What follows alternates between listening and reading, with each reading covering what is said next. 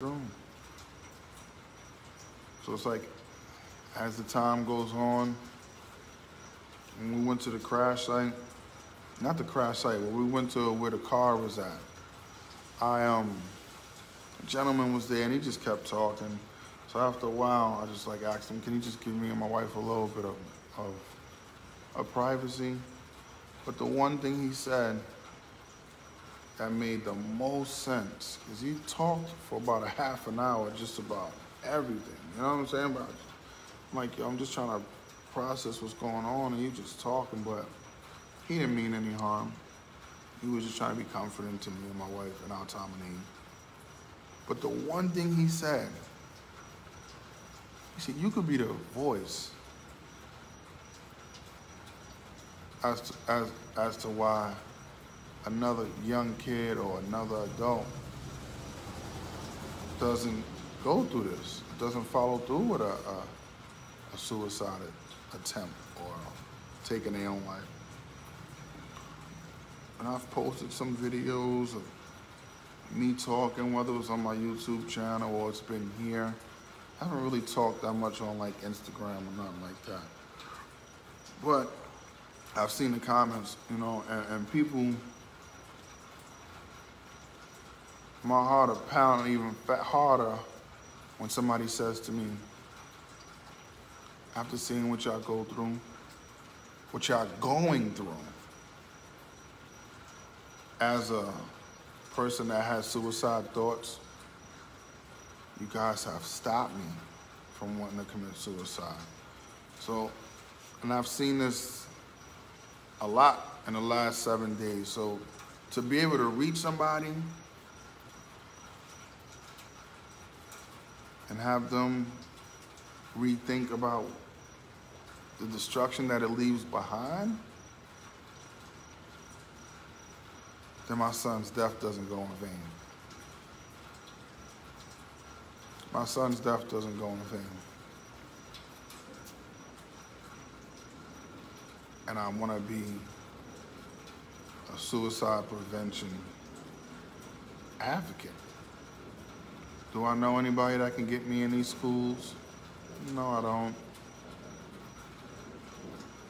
No, I don't. Not at the moment. But that ain't gonna stop me from trying, or every once a week talking on this little segment that me and my wife call kind of thing that we're gonna do. I don't wanna put the name out there yet, but whether she talks with me or not, I have this segment that I wanna do once a week, and it's about like suicide prevention, you know, depression, right? Mental illness, the things that my son battled, because he battled all three. For a long time, he fought as hard as he could. As hard as he could. He fought and fought and fought. I guess last week, at about 10:30 or so,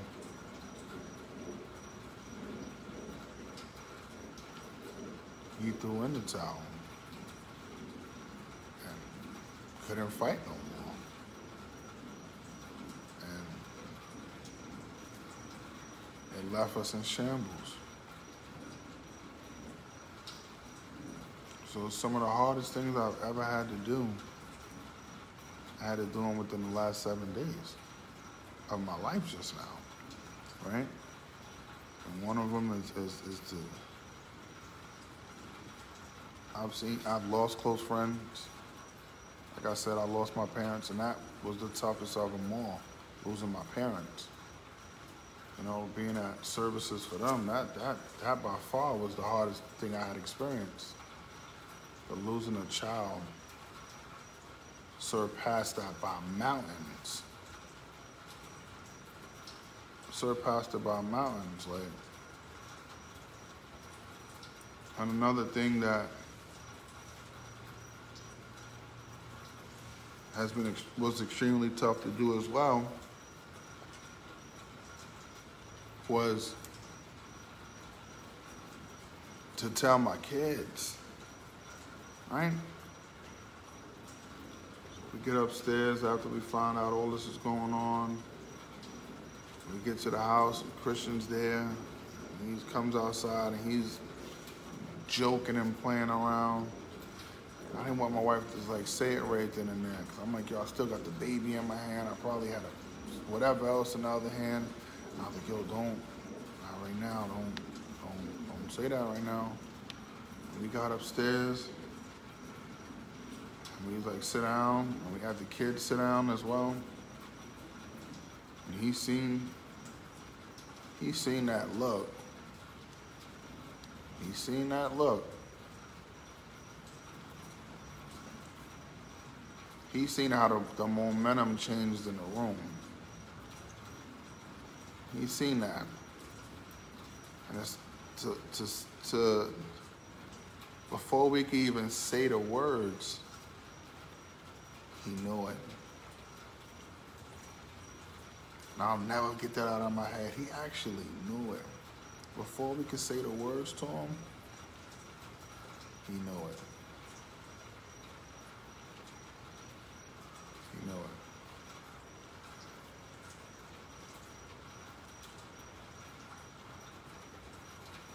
Looks like I said, the hardest things I've had to endure been in the last 7 days.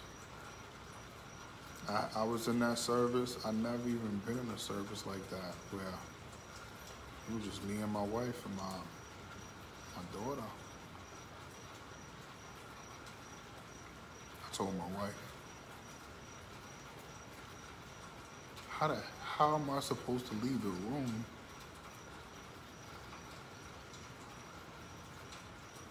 and leave my child here?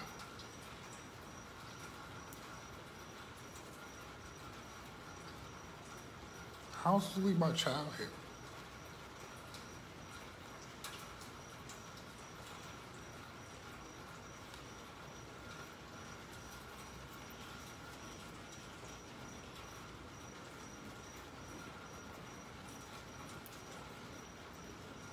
How am I supposed to leave my child here?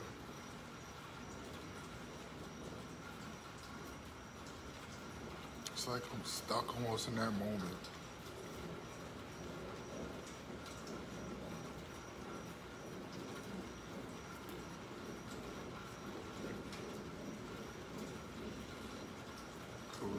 I'm hurt. There's 8 time heals all wounds.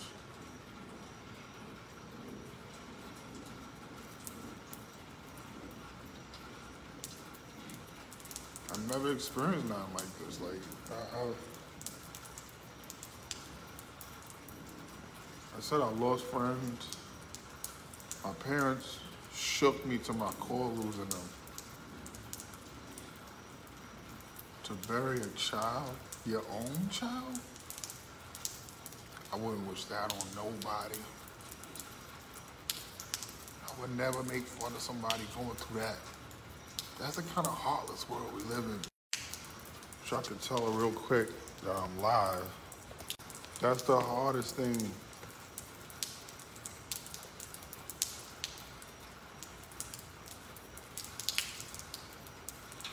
It's only been a week. Today been a week. You know, and Byron asked me, like, couldn't we, Dad, couldn't we save him? That's coming from the mouth of a 6-year-old.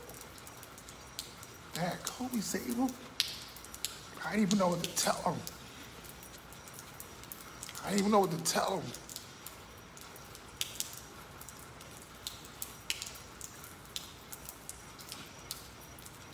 The other day, my wife's live. Blake said to my wife, like, can't we just bring Cyrus back alive?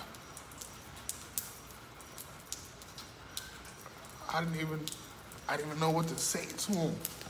These are 5 and 6-year-olds who look up, honor and cherish their big bro. You know what I'm saying? They honor their bro.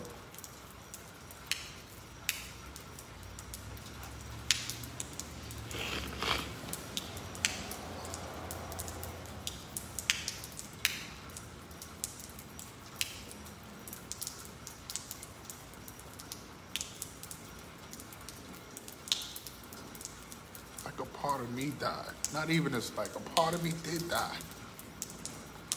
Last week, part of me died when mom died, you know what I mean? Part of me died when my wife's father, when my father-in-law died. Like, I'm just taking so many lumps and bruises, but walking out of that funeral home, part of me died with him. And I haven't really been able to bounce back. I haven't. I know, like, you know what I mean? Because I've been through this before, so I know the stages of anger and grieving and all of it. It's like I got anger, so much anger built up inside of me.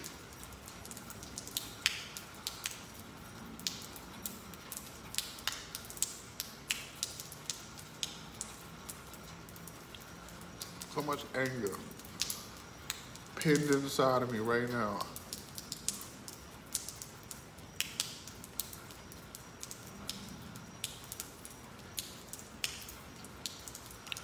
So much of it.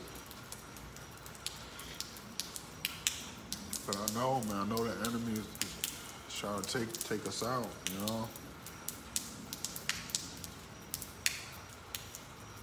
I know the enemy's, he loves to steal, kill, and destroy.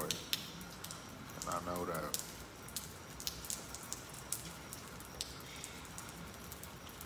And so much hurt. So if you watching this video and you deal with mental illness, this is the aftermath. So when you see me and you see my family, that's what you're gonna do to your family. That's what you're gonna do to your family. You're gonna lead them with a whole bunch of question marks,